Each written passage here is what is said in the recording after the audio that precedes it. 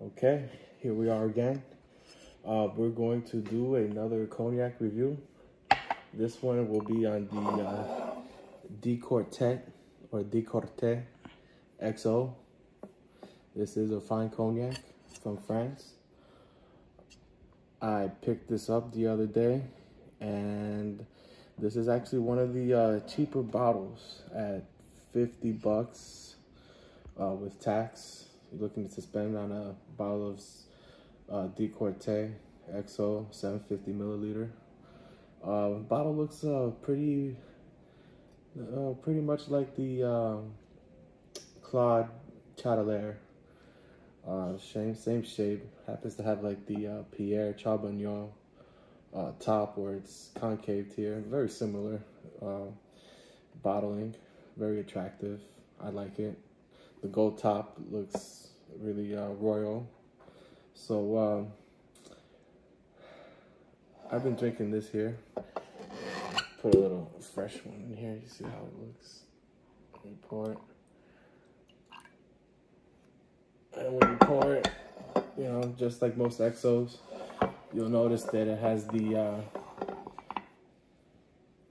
amber look, amber color, gold tones. Smell it. It smells a little floral.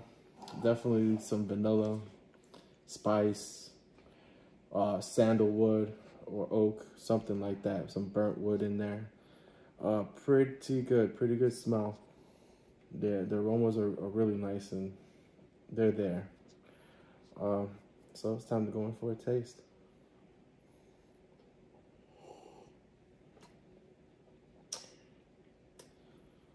Pretty smooth.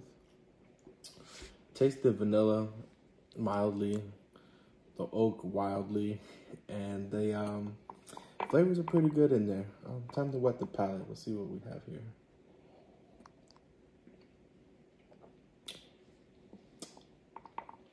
Now, if I was to say something particular to this brand and this level of cognac being an XO, I would say that this is a very distinguished flavor. Kind of like a person with a loud personality that doesn't say sorry. Spicy, bold, rich, full of flavor, and just like a person that doesn't say sorry for who they are. And I think that's what the goal was with this product here. Not as soft or refined as some of the other XOs I've drank, but at the same time, it's spicy, it's bold, and it just doesn't say, you know, pardon me, sir. This is very distinguished. I think they do that intentionally. Now, in some of my other videos, you'll notice that I always drink the XOs straight, without chasers or mixers, but this one I'm gonna try.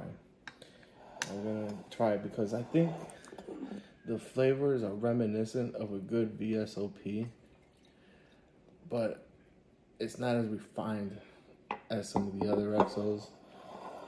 And I'm just gonna go on off the deep end here, and I'm gonna put my favorite mixer in here, which is cocktail juice, cranberry cocktail juice from Ocean Spray. Very good. First time mixing these two products together. Let's see what we have here.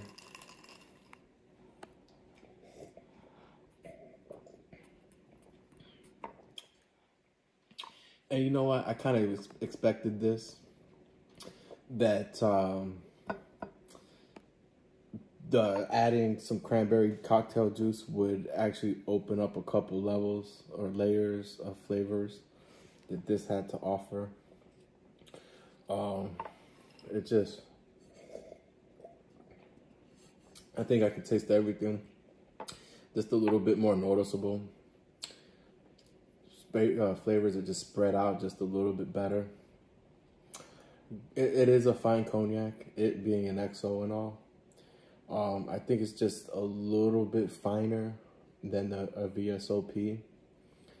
Not quite as fine as some of the higher end XOs, but still very enjoyable, very distinguished, very bold, very flavorful.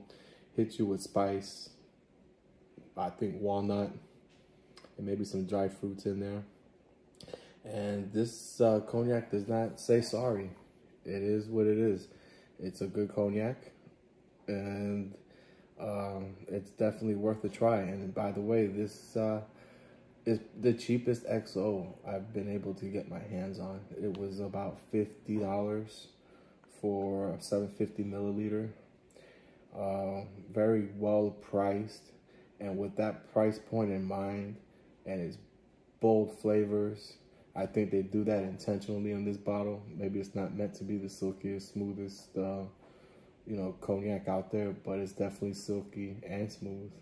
But it does have the spice and some of the full flavor boldness that some of us do seek in a cognac. So with that being said, I'm going to have to give this, out of 100 score, I'll give this an 89. And I think that's pretty good. I wish you guys to try the cognacs around the world. This is definitely a good one. And I hope you can get your hands on it. Enjoy a glass yourself. Drink it neat. Drink it on the rocks. Get a full grasp of what this cognac is about. Maybe settle it down a little and relax it with your favorite mixer or cocktail drink. And before we go, I have to let you know to enjoy, fellas.